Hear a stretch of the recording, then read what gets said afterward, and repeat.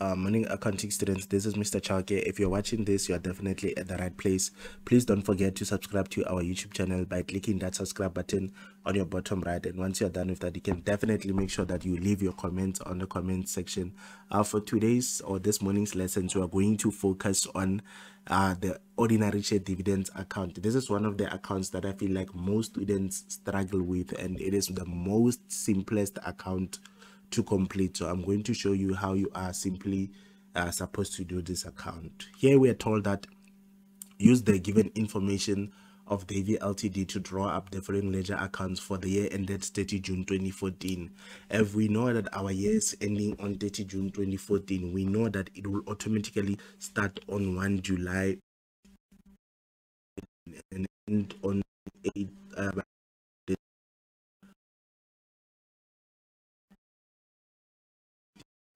knowing your financial period is very important.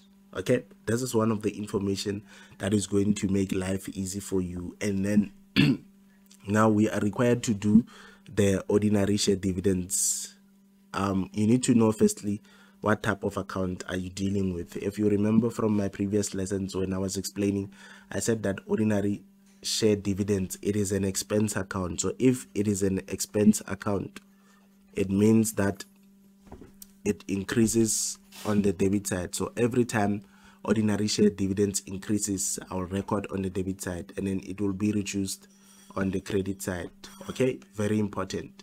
Now the next thing that you need to remember is what are you going to put in the ordinary share dividends. Number one, in the ordinary share dividends, we are going to put the bank. The reason why we're going to put the bank, it is because we are going to pay interim dividends. So we will use the bank account to pay for that. And then the next thing that you are also going to need is the shareholders for dividends. Holders for dividends. This simply means that this is the promise that we are going to make to the shareholders at the end of the day. Okay, so meaning that these are the shares that are going to be declared at the end of that particular year, but we're not necessarily going to pay them at that time when we are declaring them. And then when I proceed with the lesson, I will explain to you why we are declaring those shares but recording them as if it is an expense. And then also you are going to need to use the appropriation account. The appropriation account is for using it for explaining how you're going to distribute your profit. So whatever that we're going to record here is going to be transferred to the appropriation account. And remember that at the end of the year, this ordinary share dividends account should be offset. Now the question will be, how do we offset it? We offset it by transferring the total to the appropriation account. Okay, so now since we know what we are going to include, how the structure is looking like, we can then look for transactions that are going to help us. Now whenever you are dealing with ordinary share dividends, you always need to be aware of the number of shares that the company has at that particular time when shares are either paid or declared. Okay, so now here they're saying that Davis Ltd has an authorized share capital of 2,500,000 ordinary shares, which means that they are only allowed to issue 2,500,000 shares. Anything more than that will not be allowed. Okay, and they're telling us that on the 1st of July they issued 1,500,000 shares. For us, we are interested in the number of shares that they are having at that particular time when we start our year. Okay, so we know that at the beginning of July 2011 they had 1,500,000 ordinary shares, and then if you go through the information, you realize that there was nothing else that was issued up until on the 1st of November, I think 2013. That's when they started to issue the new shares. Now what you need to do is to check for how many shares were available when the first dividends were paid, when the interim dividends were paid in the first in our current financial year. Here they're saying that on the 1st of October 2013, the company paid and declared an interim dividend of 14 cents per share. Now we know that since they had 1,500,000 ordinary shares, on the 1st of July 2011, and nothing else was issued at that time up until the 1st of November. This will then mean that the number of shares that we are going to use to declare to declare and pay the interim dividends will be on 1,500,000 ordinary shares. So we're going to say 1,500,000 shares here on the 1st of October 2013. You're going to say 1,500,000 shares multiplied by 0.14, which means for each and every share that was issued at that particular time, you were only paying 14 cents for it. And then you need to understand which accounts are affected. Whenever an ordinary share dividend is paid, you debit the expense, okay, which is your ordinary share dividends, and then you credit your bank, which means if I go on the credit side of my account, I'm expecting to get ordinary share dividends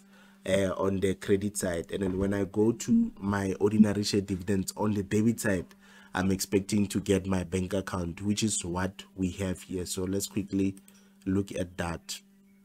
1,500,000 multiplied by 0.14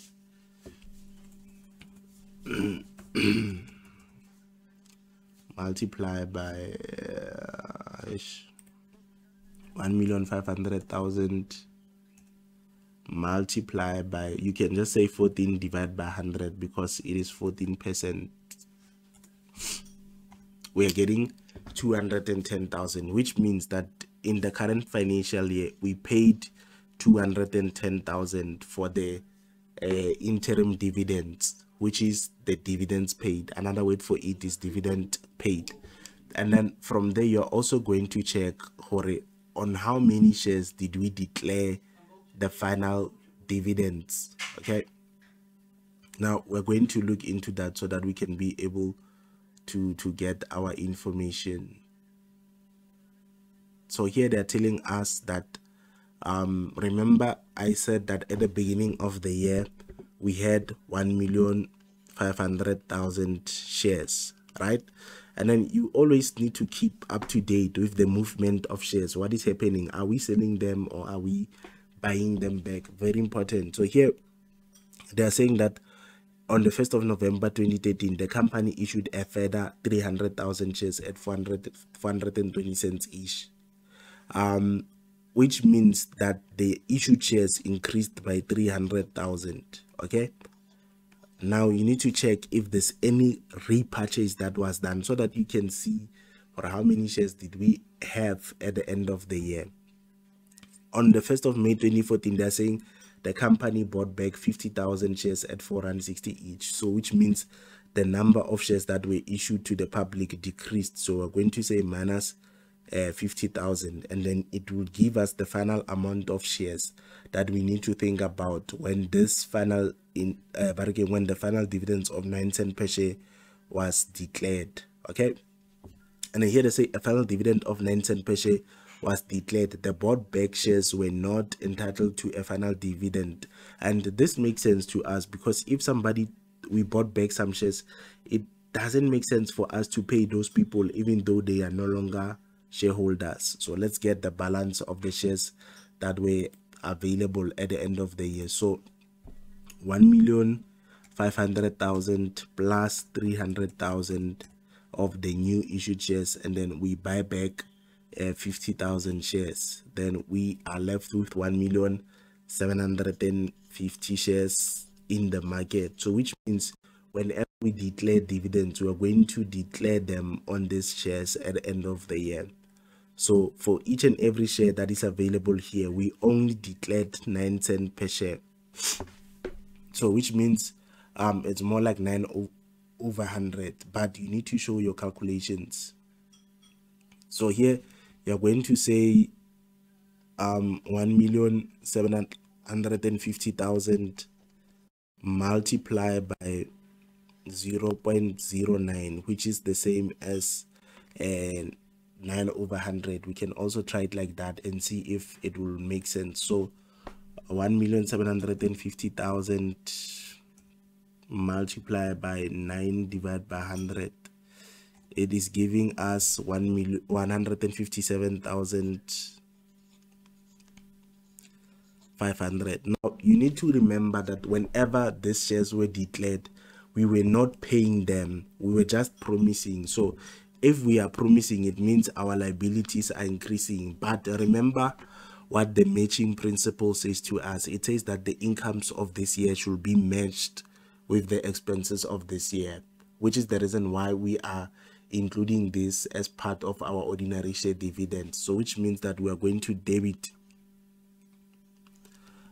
ordinary share dividends, and then we credit shareholders for dividends.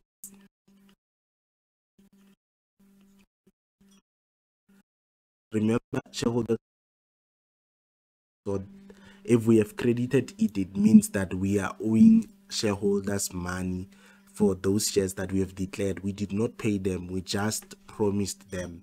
And then from there, what you're going to do, you're going to close off this account because it is an expense account. So we're going to just add this and then get the total and take it to the appropriation. So which means that if ordinary share dividends has been credited by appropriation, appropriation will be debited by ordinary share dividends with the total.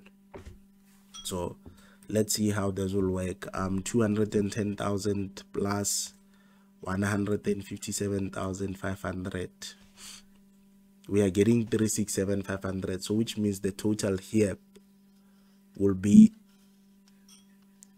367,500, and also the credit side, it's supposed to be equal 367,500. And then the reason why we are transferring this to appropriation is because of this expense account. In accounting, we know it as offsetting. So I hope that this was more beneficial for you in helping you to prepare for your project. If you have any question, don't forget to ask me by leaving your questions on the comment section. Thank you. Shalom.